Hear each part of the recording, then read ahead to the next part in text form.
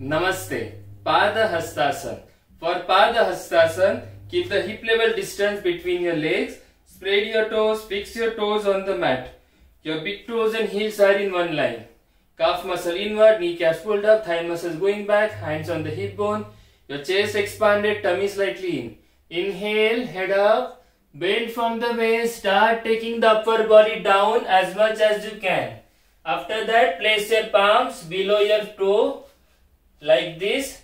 From here, inhale, extend your spine and bend from the elbows and start going down.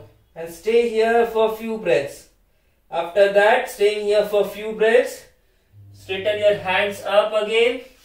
Hands on the lower back, on the hip bones. Lock your lower abdomen and slowly start coming up. And then bring your legs together in Samasthiti and relax.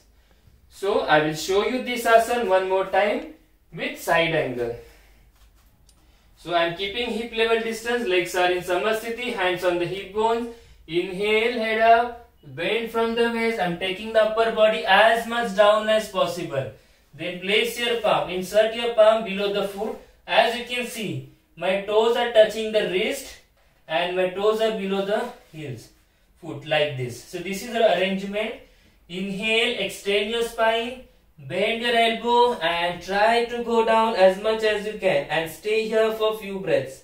After that, straighten your hands, hands on the hip bones, lock your lower abdomen and inhale slowly up. So this is how we have to practice Padhastasana. Thank you.